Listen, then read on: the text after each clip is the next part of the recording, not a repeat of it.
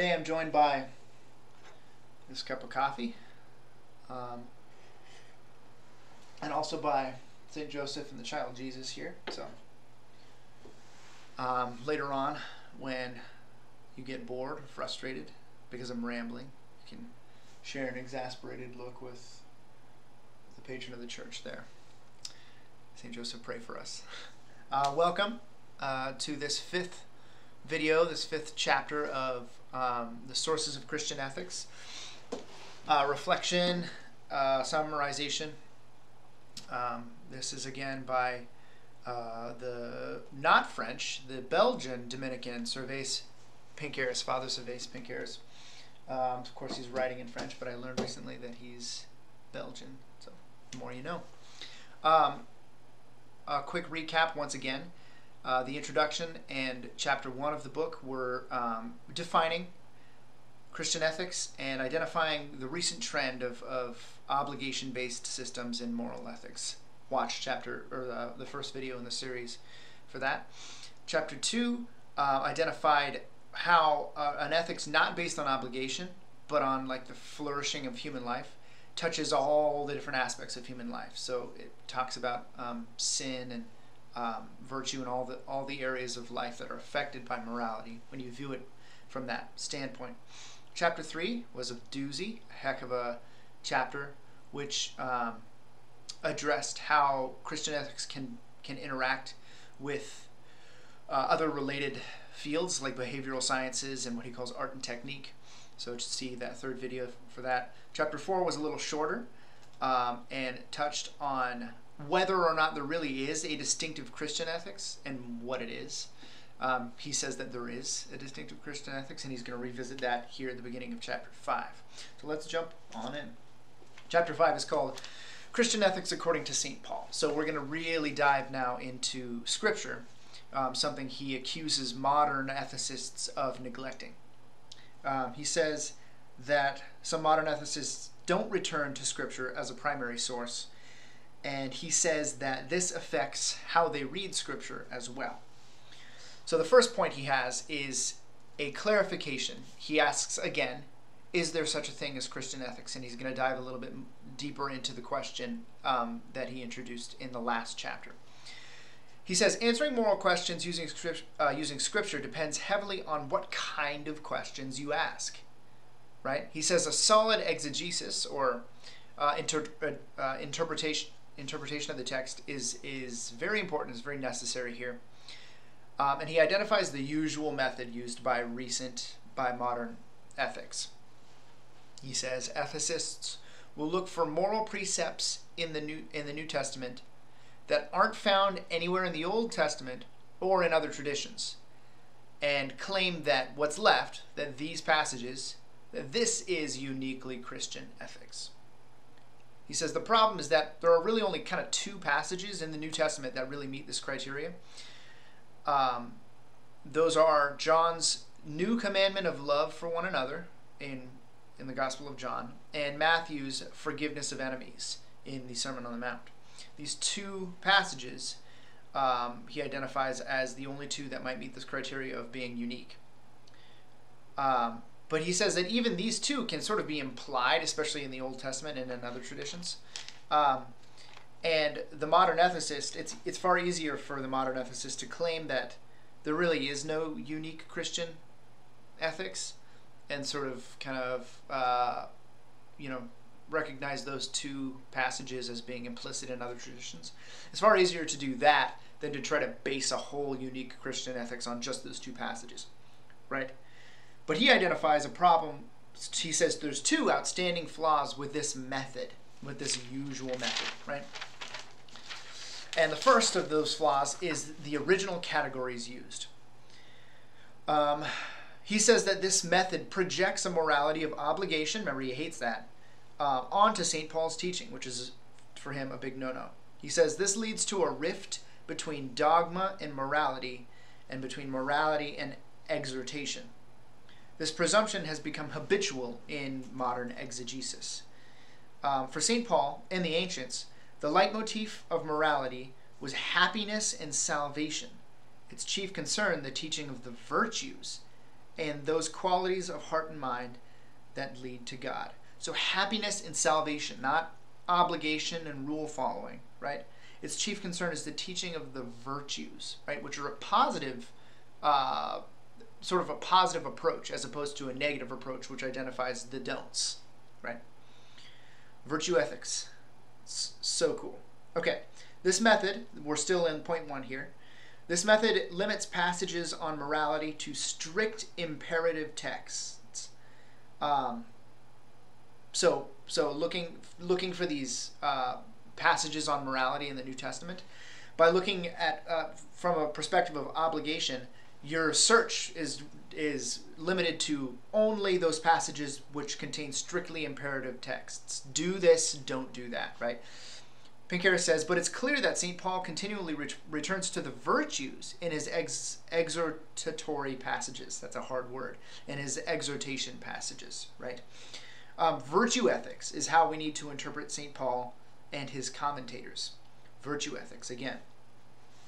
There's the second flaw, and he identifies the flaw and the method by which he's going to proceed. And those two methods are fragmented, that's the flaw, and the total method, which is what he's going to use.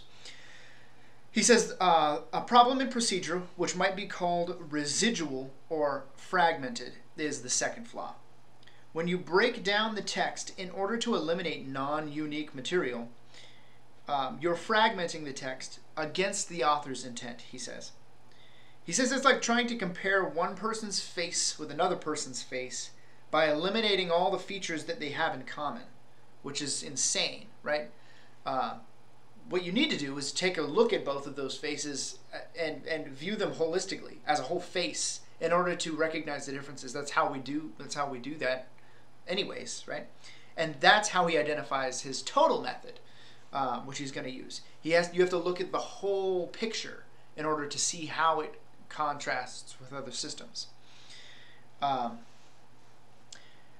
then he uses the example of the Our Father in Matthew. He says that no clause, no section, no sentence, no piece of the Our Father is technically unique. You can find each of those things in other passages in Scripture or in other traditions. But taken as a whole, the whole Our Father, especially in the context of the address, which is Our Father, Abba, right? By which Jesus reveals God to us, right? Abba. When you look at the whole text in that context, it stands out in bold relief and even gives each petition an eschatological overtones, which is to say, a view towards the end of the world, right? The four last things. So, looking at the Our Father, for example, from a broad context, and recognizing not simply imperative texts, but the whole message of the text, of Scripture, you can see how it is in stark contrast to other systems. We're gonna sort of tease this out as we go along. He says the New Testament authors are at pains to show how their teaching is in continuity with the Old Testament, right? We should expect to see similar language in the New and the Old. In the case of Paul, in Paul's letters, that's true also for Greek thought. He wants to use Greek philosophy and categories in his own writing, right? There's a continuity there. This doesn't mean that the teachings of the New Testament can't transcend the traditions they build on, the Jewish and the Greek traditions, right? They absolutely can. But in the fragmented method, we're trying to find, the ethicists who use that method are trying to find unique passages. But this is diametrically opposed to the intention of the authors, right? If you're an author trying to build on the text of the Old Testament, trying to show how it's been fulfilled or transcended, you're going to use the same language. But if you're going in, looking and trying to find places that they're the same and canceling those out, that's the exact opposite of what the authors intended, right? So Pinckaers says, we should rely on exegesis and not on our a priori assumptions.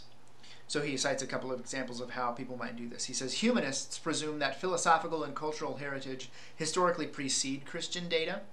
And he says, Protestants, on the other hand, presume that texts need to be purified of the old law and philosophy. So here are a couple of errors that err on either side of the issue here. The goal of the total method, that's Pinckaers' method by which he's going to proceed, and really kind of the goal of the whole book, is to reestablish the relationship between Scripture and moral theory, so that the latter, moral theory, may become once more truly Christian. Okay, the goal of this chapter and of really the whole book. Okay, so that was the first section, which clarified whether there really is a Christian ethics and clarified the issues therein a little bit more. Now we're getting really into St. Paul. Okay, and the first section is called the confrontation between gospel preaching, Jewish justice, and Greek wisdom. So Paul encounters two concepts of morality: Jewish concern for law and justice, right, and Greek concern for wisdom and the classical virtues. And Pinckaers is going to look primarily at Romans and 1 Corinthians to really see how these systems interact and come into conflict with each other. Jewish moral theory is based on honoring the covenant with God by following his commands. So that's the law that Paul talks about, right? Greek morality is oriented towards wisdom, and it's built on Plato's dialogues, Aristotle's ethics, and the Stoics' teaching on virtues. Okay, so that's the background for the Greek philosophy that Paul's going to use and build on. There's also, in these two traditions, kind of thrown in Roman political honesty, he says, and law. So this Roman preoccupation with law is also sort of in the air that Paul's breathing. Christian theology synthesizes Greek categories, namely wisdom, virtues, and happiness, with Jewish law, particularly the Decalogue, informing its moral system, its Christian moral system. And these elements are still the foundation of Western society today, despite what you might hear, right? That's undeniably true. But the way that Paul goes about this is interesting. The first thing he does is attack these two systems, the Greek and the Jewish. He calls out the corruption in both of these traditions, and he demolished the pretensions of Greek and Jewish morality, it says. But then he goes on to sort of reassimilate these two traditions and build on them. Paul's writings offer an answer and a fulfillment for both Jew and Greek. And what he does is he introduces a new virtue, and this is so important.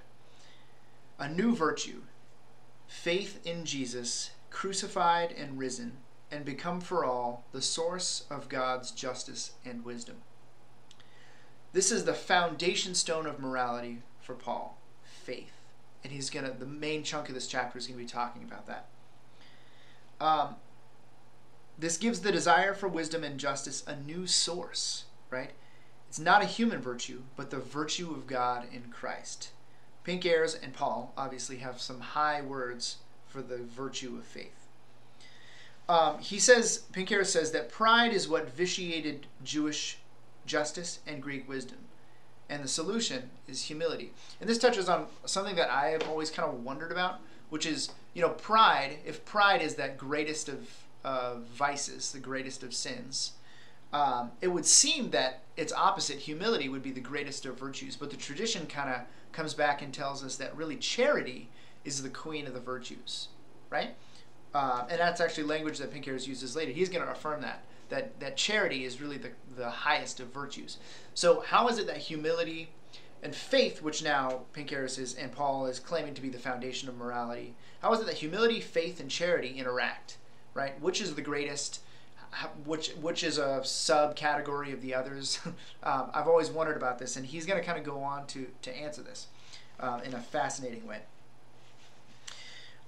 So humility is the answer to pride. And he goes on to say, faith is humility before the truth of a humble word, telling us of the one who humbled himself even to the obedience of the cross. Because faith entrusts oneself to another, namely God, it is supremely humble. So faith is humility, right? He says, pride or faith, self-confidence or trust in Jesus, closing in upon oneself or a humble, docile opening to the Spirit. This is the decisive choice St. Paul places at the frontier of all human moral systems. Okay? And here's the real answer to this faith-humility relationship. This section is called the person of Jesus. Oh, so good. Paul places a person, Jesus, at the center of Christian morality. Jesus is not merely an example or an expounder of some high morality, right? But his very body, which suffered and was raised, becomes the source and cause of the new holiness and wisdom offered to us by God. This is key. This is the center, right? Christ is the center. He's sort of the nexus by which we understand the relationship between the theological virtues and the natural virtues, like the cardinal virtues, where he's going to go into that.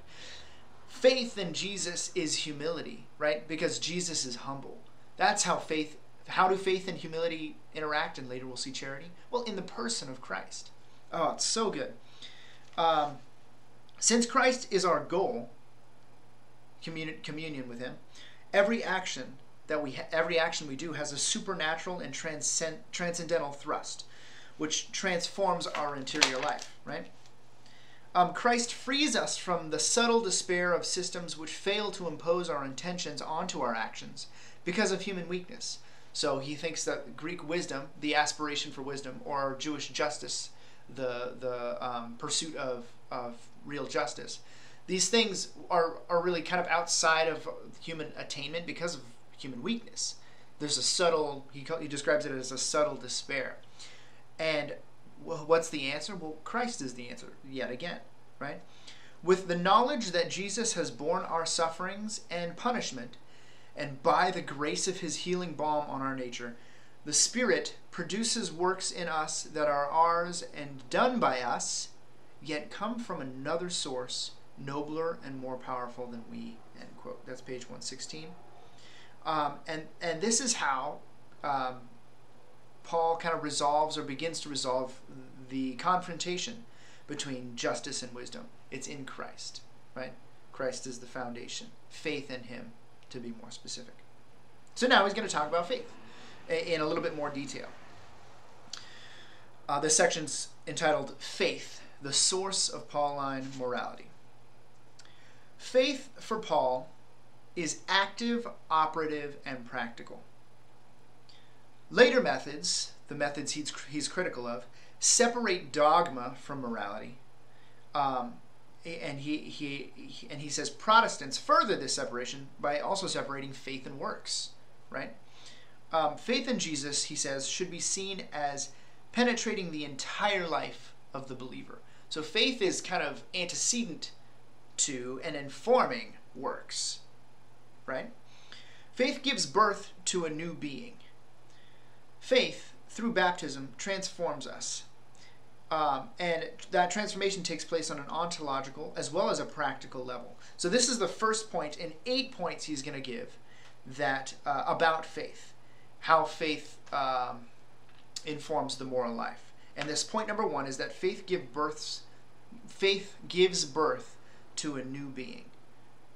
Right? So faith through baptism transforms us, and that transformation, that baptismal regeneration, takes place ontologically. It is a regeneration. It's a rebirth. But it also affects our practical moral lives. And he's going to go on to show how this works. He cites the famous conversion story of the French poet Paul Claudel as an example of this. Paul Claudel was at a Christmas Mass at Notre Dame in Paris in the late 19th century, and during the Mass he had God graced him with a supernatural conversion of heart, by which he was changed. The whole course of his life was changed, which entailed a practical change as well as that spiritual change, right? So that's amazing. The second point is called the transformation of personality. He says, and he cites in Paul this opposition between the old man and the new man. Paul says, like, put on the new man, right? Through the active presence of Christ in the personality of the new man, suffering and death are, as it were, driven back, already vanquished, and they become the instruments of a new hope. So there's a transformation in personality that takes place with faith in Christ, with assent to the faith in Christ. Point 3 is conversion, life according to the Spirit. St. Paul talks about life according to the flesh and life according to the Spirit. He sort of opposes these. Life according to the flesh constitutes evil carnal desires and ends in death. Life according to the Spirit is characteristic of attraction to spiritual things and ends in life. The Holy Spirit isn't limited to proposing virtues. It doesn't propose virtues from a distance, right? It is the principle of new life in the believer, which by the merits of the passion, death, and resurrection of the Lord Jesus Christ produce in us the fruits of the Spirit. He says, a system cannot be Christian, or at least Pauline, if it does not give a predominant place to the action of the Holy Spirit. Oh, so good. Christian morality is Christological, and it gives a foundational place to the action of the Holy Spirit inside the believer, who gives assent to the faith, who gives assent to Jesus Christ in faith. Right? Faith is the foundation, which allows faith in Jesus Christ, his death and resurrection, is the foundation which allows the Holy Spirit to work in a real way inside the believer. The fourth point is life in Christ and the imitation of Christ. He says, by the power of the resurrection, the Spirit forms us in the image of Christ. Okay? The theme of imitation that you find in St. Paul relates to the theme of the image of God. Genesis, right? Within each person, restored by Christ, the image of the Father. So, imitation takes on a deeper spiritual and ontological meaning than the word imitation might convey. Biblical imitation is not about acting how virtuous people act. It's not like copying, as it were, right? But it's about allowing the Spirit to act in you to conform you to the new life of Christ, which in turn gives rise to devotion to God and neighbor. And that leads us on to the fifth point, which is charity, right? But this is so important. Paul's idea about imitation is, it goes all the way back to the beginning, to Genesis, right? Being made in the image and likeness of God. Well, by imitating Christ, right? It's not merely copying. The Holy Spirit brings about an ontological change. That is a change in being, which conforms us to Christ, who is the image of the Father. It's the beginning of divinization, right? Which the fathers so often talk about. He says this last end, right? It gives rise to devotion to God and neighbor, namely charity. And this is that fifth point. Pardon. So charity, the fifth point is charity, the Holy Spirit's greatest gift. I love this. Paul's moral theory so this answers the question that I had before: how do charity, faith, and humility interact? Paul's moral theory is based on faith, and it centers on charity. And we'll talk about humility again later on. It's based on faith. Faith is the beginning, the foundation, but it centers on charity. This is what it all sort of culminates in. Charity is the greatest gift of the Spirit. It is the bond of perfection, as Paul describes it. Love gives effect to our faith. He quotes the Jerusalem Bible, which has a note in one of the Pauline letters. Love gives effect to our faith, right? It puts action into faith. It puts faith into action, I should say. The word charity, caritas in Latin, agape in Greek, is new and unique. It's a love that surpasses all human sentiments.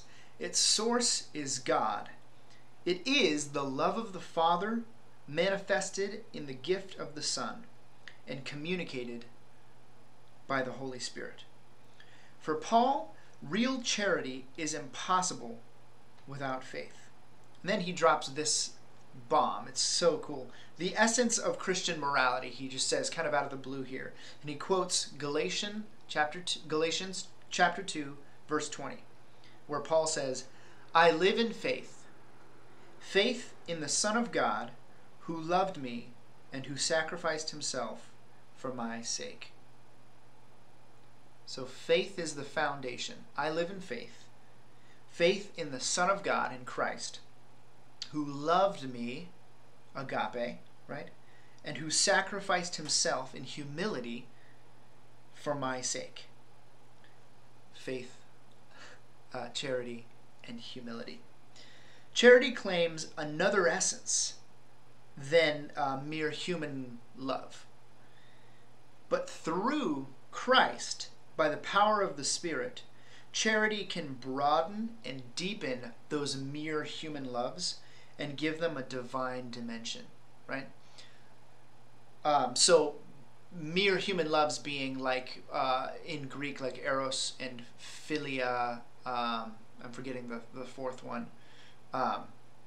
In Latin, I'm not remembering the Latin. This is to say that all those merely human loves can be transformed by charity, which is the culmination of Christian morality and spirituality. Paul tends to, so now we're continuing to describe charity. Paul tends to describe agape, charity, in terms of the mundane personal life of the Christian. This has led some theologians and ethicists to think that charity is only applicable in one's personal life, right? But he's going to go on to describe how this works. He quotes Paul, who says, like, love is patient, love is kind. These are very personal descriptions of how love works in a person's life. Pinckaers goes on to say, but it is also the bonding agent which makes the church Christ's body. Thus, Paul's moral teaching, rallied under charity, contains a calling to unity in the church, in this communal understanding of charity. So there's a personal and a communal element. It's relevant in a personal element, as Paul describes in clear fashion, but also in a communal element as it relates to the body of Christ and the church being unified therein. He says, charity is the sovereign virtue, the queen of the virtues, because it unites the opposite extremes of the Christian life. It delights in the smallest virtues, which bring humility into ordinary life. Humility. Supported by these, it includes all dimensions of the church, transcending purely human views and obstacles. So let me read how this humility comes into effect again. Charity is the sovereign virtue because it unites the opposite extremes of human life. It delights in the smallest virtues, which bring humility into ordinary life, right? So faith gives rise to charity. Faith is the foundation stone for charity to spring forth in one's soul by the grace of Christ, which then in turn delights in the smallest virtues, which bring humility into ordinary life. So humility is the fruit of charity, which is the fruit of faith. Faith in the Lord Jesus Christ. So you see how Christ is the very center. Christ truly is the cornerstone. And faith in him gives rise to the theological virtue of charity, which enables humility, which makes humility of the astounding kind that you see in the saints and in the Lord possible. Right? Whew. Point number 6, assimilating the human virtues. So remember how Paul first kind of smashed Jewish and Greek wisdom and justice, and then reappropriates them? He's going to talk a little bit more about this here in point number 6. He says, faith and charity must make use of human virtues in order to be effective. Faith and charity, those theological virtues, those high, beautiful virtues that Paul describes, they actually have to make use of human virtues, right? So there might be a tendency to sort of dispense with, like, let's get rid of Greek thought. You see some of the fathers doing this. We don't need the Greeks. We have Christ, right? well, faith and charity have to use human virtues, right? They don't exist. In order to act in our lives, they have to make use of our day-to-day virtues, so to speak. Paul returns to those Greek categories, which some would view as a concession, like I just said, a concession to pagan philosophy, and some would view it as humanistic, like that Paul is that Christian ethics doesn't really exist. It's just real. It's just human. It's just a use of human ethics, right? But Pinckaers, of course, thinks it's more complicated than that. In this point 6, he says there are 2 stages in Paul's morality, and this is a breakdown of how Paul had smashed and then reassimilated. He says the utter humiliation and abjection of Christ is in opposition to the supposed wisdom and justice of the world. He says, I preach Christ and him crucified. This is a scandal to, he says, a scandal to the justice of the Jews and pure folly to the wisdom of the Greeks, right? So he's sort of like breaking forth in opposition to those 2 systems. He says the Christian must be humbled and follow Christ, right? So first there's a complete break from the wisdom and justice of the world. But then, after setting this as the foundation, then he can reintroduce classical Greek virtues. And he does this principally so in Philippians. But even here in Philippians, the reintroduction of those Greek virtues is, when read in context, is explicitly and thoroughly Christian. So it's Christian through and through. But it is possible, and Paul does it, he reintroduces the Greek categories and the Greek virtues. These are not contraries. The Greek Jewish philosophies or systems of the world, and the virtues of the theological virtues of the Christian. They're not contraries, but there are 2 aspects in the movement of faith in the formation of Christian morality. So St. Paul, the language Pinckaers uses is he salvages human virtues by using faith in Christ as the cornerstone of his moral system. And he goes on to describe how this happens by showing how virtues don't exist as individual concepts, right? He says virtues are dependent upon the organism into which they are adopted. For Christians, this organism is Christ, and the moral system springing out of Christianity, which is guided and catalyzed by the theological virtues. So I think it's helpful to think about how a virtue might be different, have a different meaning in the context that it's in. So if you think about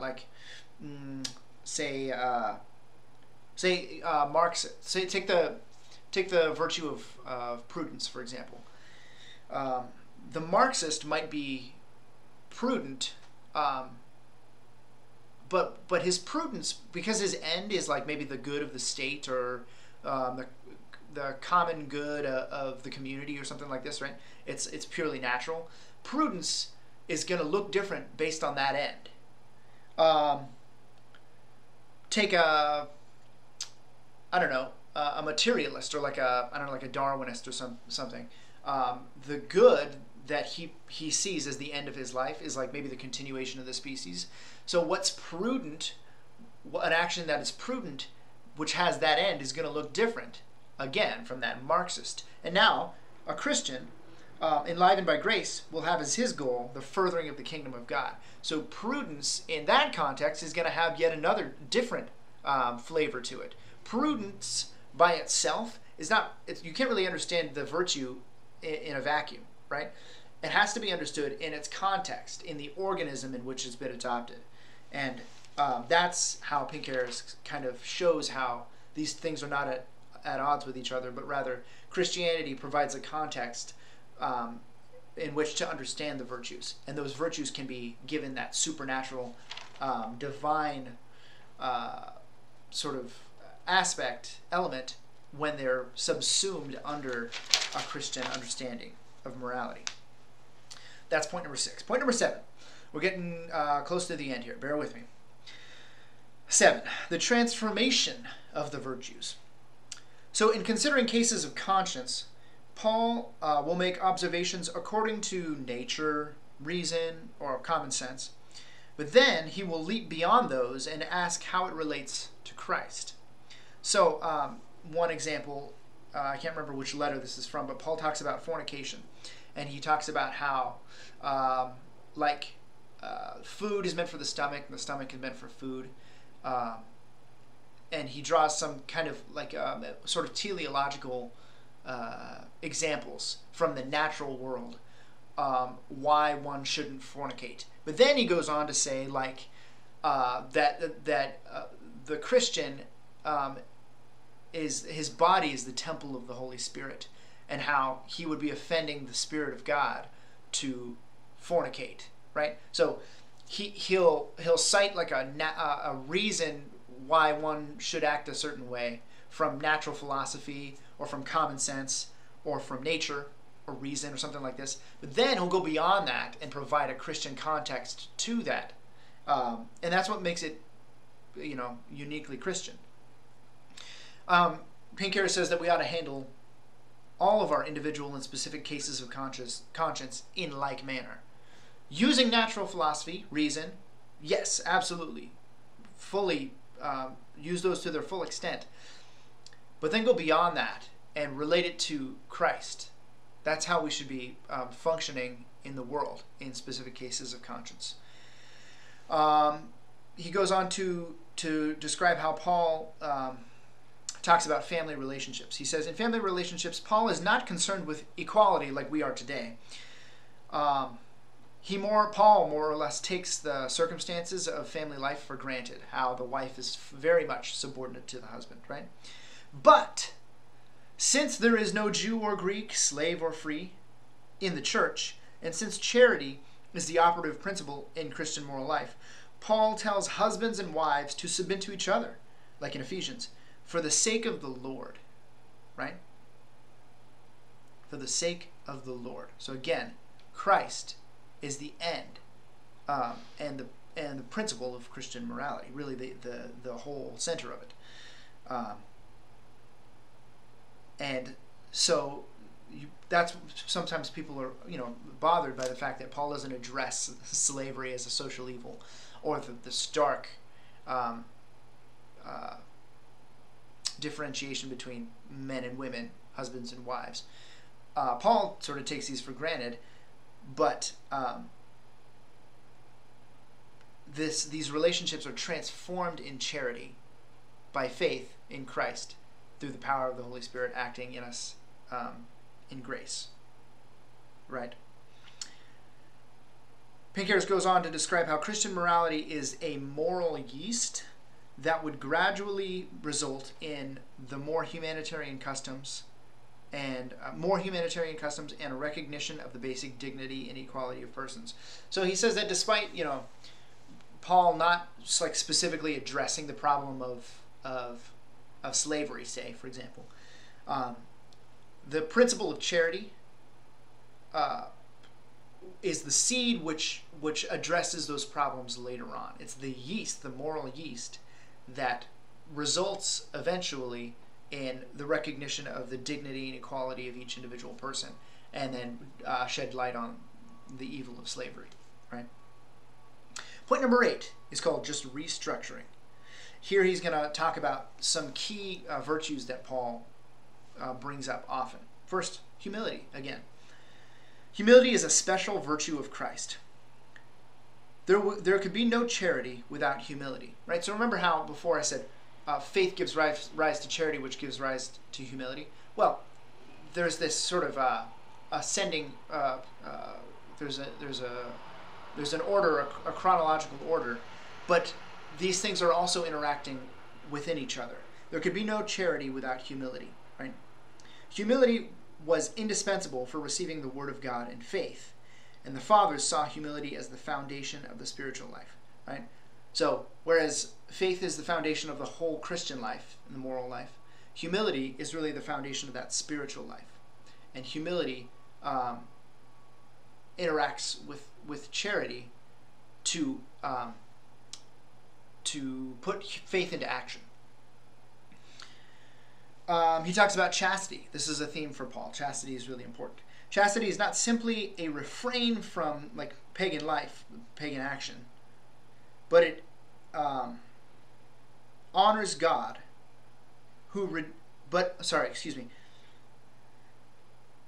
By chastity, one honors God who redeemed him and joined himself to him.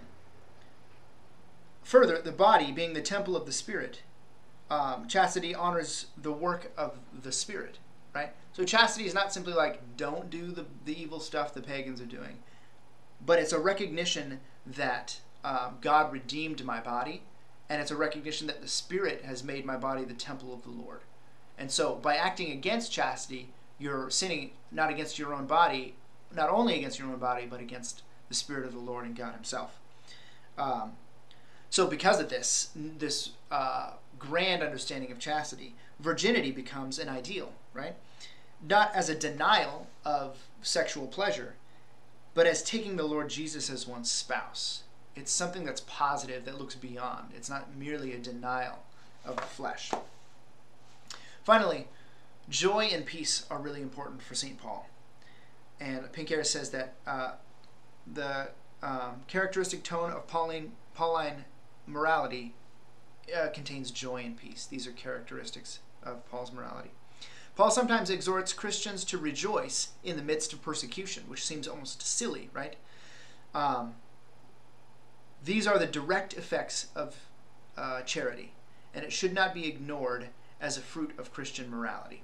Joy and peace are the direct effects of charity and should not be ignored as a fruit of Christian morality. Those are those 8 points under faith, right? And in conclusion, Pinckaers says, don't forget that Christ is the center. Christian morality is Christological, so important. Paul's morality can also be described as Trinitarian, Christ being the manifestation of the Father's love and the gift of the Spirit given for sanctification. And remember also that for Paul, dogma and morality are not separated, they are united. And there is no distinction for him between morality, spirituality, and exhortation. So, that's the whole chapter. Next, he's going to go on to talk about the Sermon on the Mount, which is exciting because those are the words of the Lord himself. But as we're getting through this, and as we've begun to delve into Scripture now, specifically St. Paul, I think the application in my life is starting to come forward. I'm starting to think about how this can change the way that I pray, and how I view my own sin, and even like how I go to confession. I think that the application of this work by Pinckaers, by re-assimilating Scripture into morality, is going to help me, and I think it could help everyone view the moral life with more clarity and more joy, and in a way that reflects reality better. I'm thinking about almost doing a case study and seeing how taking one sin that many people struggle with, maybe taking that and analyzing it from a perspective of like of the manuals which look at it in terms only of obligation, and then taking it and analyzing from this perspective and seeing how a view of that sin and the virtue which conquers it would differ in those two systems of morality. And I think that would be very helpful to see how this could be applied to one's daily life in a way that could make us holier.